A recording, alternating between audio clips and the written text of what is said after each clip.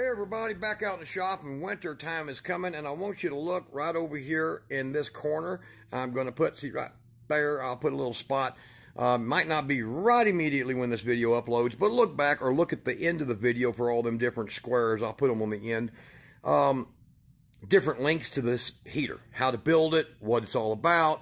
Let me get over here in my mess. There's a big diagram, and if you want a diagram on how to accurately build one, I'll send you one. I'll have to make a new one, but this heater has got regular used motor oil. So this uses waste oils, cooking oils, transmission fluids, virgin hydraulic fluid. Do not use the one with the whatever that crap is they put in it. You don't want that. Any kind of light oils, it'll run on it, and diesel fuel, waste diesel fuel. We'll even put sour gas in it from cars. Has to be pretty dead stuff, but we'll put that in there. And this heater will burn it, and it'll burn it clean, very clean. So what it does is it has an air charge that goes into it. Let me show you this right quick. And turn this light on because you have to have that in there. All right. So over in here, we have a compressor. That's not the air source. This is. It's a bilge pump. So I'll put a link to everything. Everything I'm using in parts-wise, I'll put a link to, and you'll be able to go find these items. Now, this is a different setup than most people have built. And share this video to somebody who might have been trying to build one of these, because this one here has been working for like, I guess, 5 years now, and it's clean. This whole stack, clean. It's double wall from this point up, but it's clean. I even have a little thing in here for shooting a big charge of air up through there to make sure it's clean. It is clean. So now, burns so bright that it's in the roughly about 4,000 lumens. And once it's going for about 5 minutes, you will need a welding helmet to look at that and see inside there. The system works by me using a starter fluid or diesel fuel. I mix it 50-50, so I use the bottle for grill fluid, you know, just the regular stuff, and I'll put it 50-50 with diesel fuel so it gets a hotter charge. And then I pour it in here, down the line. Here's the emitter valve right here. The emitter valve mixes it down. It goes into that little cup. You see that little cup right there? And it's all brazed in. And that little cup is attached to a piece of 3/8 OD copper that is kept centered inside this pipe all the way down to right here in the middle. And then the pipe is manifolded, so you can see the air pressure line comes in for the airflow, comes in here, and keeps that center pipe cool as the oil comes in right down there at the very bottom. I don't know if you can see that very well, but there's the tip of the pipe almost sticking out the bottom there. So we're about 3/8 of an inch above the metal, and it allows atomization at that rate. This metal will glow, and you see that big piece of metal down below that, that is a platinum coated plate that come out of a Mercedes diesel. And we use that because it really gets red hot. Now the other pipe coming in over here, that creates the vortex, and this thing really gets going. So now we're going to do a fire up on it, and I'm going to show you some details, and I'll tell you more as we do that. So here's the story of two torches. And I'll put a link to these things because I did a video on this a while back, and people are like, where the hell I get that at? This is the normal TS4000. I'll show you that.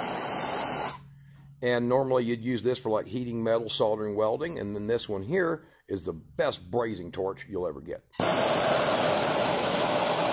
So you see that? I'll lock this one down. I just love this damn thing. So let me lock it in place, and then I'll kick this one here on. So if you notice there's a slight difference there, all right? Now, I can use either one of them to start this up with, but I like to be an ass and start it with some real power. Now, here's the process. We're going to go ahead and get the fuel in, the starter fuel. This heater has not been started since last year. I did get up top and check for certain things, bird's nest, all that kind of jazz. You want to make sure it's clean.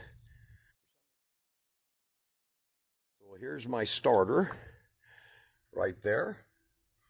And we're going to drop some in like that.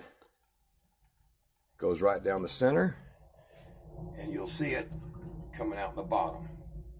Now, this heater has been used a lot. and it's still in really good shape. A little bit of char in there, but very clean. You can see the door has only got a little bit of nothing in it. So it stays very clean. I've seen people build these oil heaters, and they just get loaded full of crap because they don't burn hot enough. This one burns so hot that it literally, we have to idle it down all the time. So now, it's still a safe burn as long as you do like I did. Ceramic brick wall, you know, that kind of stuff. Make sure it's on the concrete. But that's done. Now we're going to open up the valve here where the oil flow comes in. So I'm going to make sure my valve's open over here. That's to my fine filter. And then through here, we'll go and we'll open the valve up. So you'll see it'll start getting dark. There we go. Got a little bit in there. And then that, look at my hand. That little tiny drip like that. Just a little bit. And this is a 3/4 inch valve, so you can imagine, I can get it to about right there. You can imagine the size of that. All right. Now, the next fire up stage is the tissue stage, where I just throw a little bit of tissue in, and then I'm going to light it with this. Now, we're going to add the air to it. Now over here I have a cool down timer and a power up. You'll hear that blower. That timer's for when you do the shutdown on it. And now we're burning. So my shutdown procedure is just kill the oil and set the timer for 15 minutes so the blower continues to run air down the tube, cooling the system down so you don't get what other people get, caramelization. So now I'm going to just get it spotted up a little bit. And I hope this phone is as good as my other one was, because it's starting to get white bright now already. And as you can see, there it is right there. And now I'm going to get some more heat to it by adding a little more of that mixture from this valve here. And there you go. You see the size? That mixture is going to come down and hit it here in just a second. And that's to keep that oil going until you reach temperature. You can already see the glow of that pan right there. Now that's a stainless nickel pan. You have to get one that's got nickel in it. And that is a 10-inch pan right there. Believe it or not, dog food bowls, they're good for this. And then of course it's sitting in a 13-inch cast iron pan. So we'll go ahead and add a little more to it. We want to get it good and hot. There, you'll see it there. Now you probably heard that burp pick up some speed there. Now, up and burning. We'll get the closure on it. Now this barrel kit and everything, I'll put it below the video where you can get the best prices on them. And the way that I do this is I put a fireproof gasket around it, because they don't come with one. And you can get a fireproof gasket kit. They're just a few dollars. Before this door gets too hot to handle, I'll get her clamped off, because I want a good seal and I want my drafts coming in down here in the vents. Now you can do this, and you want to do it like I'm showing you how to do it. Look at that, one-handed. Put a clamp on one-handed. That's some freaking talent. All right, now you'll see that again. There it is, a little bitty fine hit. So we don't have much oil flow going into this. It doesn't take much. So take a look here. Sucks in a lot of dust, don't it? Now, over here on the side, and I recommend if you use a drum to do this, be sure that you put a metal, a salvageable metal, or a metal you can dispose of, or some waste metal inside it about 2 feet high, because the temperature is going to get extreme on this. So I mean, I recommend somebody get like if you get a 55-gallon drum, get 2, cut one of them in half and bow it inside or whatever you're going to do before you put the top back on, and make sure that top goes back on with screws. And you can take it apart, reach in and clean it. But there's the barrel adapter that normally would go on a barrel that would lay that away.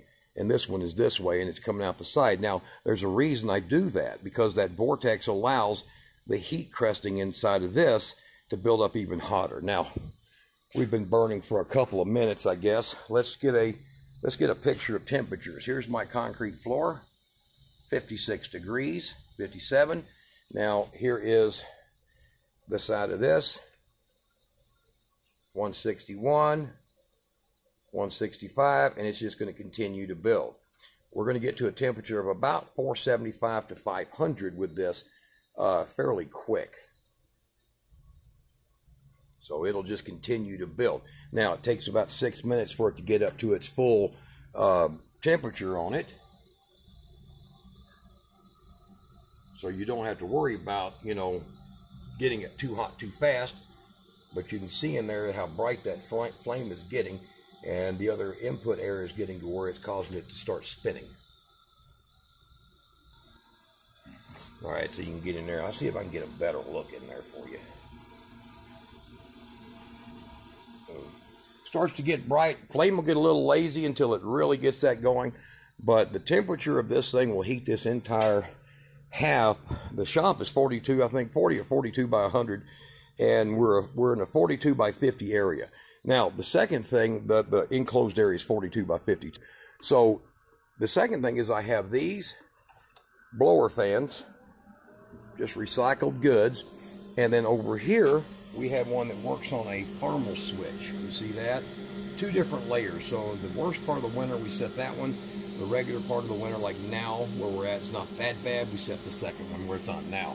And it just uses a standard blower fan. It's mounted to a piece of 4-inch exhaust pipe that goes through the whole heater. And out here on this side, it's starting to bring its air temperatures up.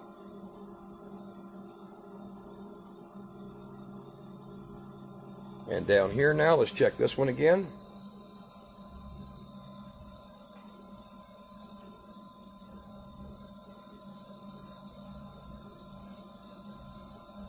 And within probably about 10 minutes or less, we'll be at nearly 600 degrees total. And we keep this at 600 when we run it. All right, guys, there's the fire up. There's the rundown. There's the basics. I'll try to get a whole list of the parts and a diagram, and make sure you get to all the links that are involved with the building of this thing. This has heated my shop for many a year. We love it. Use motor oil, and it burns damn clean. All right, guys, y'all be good.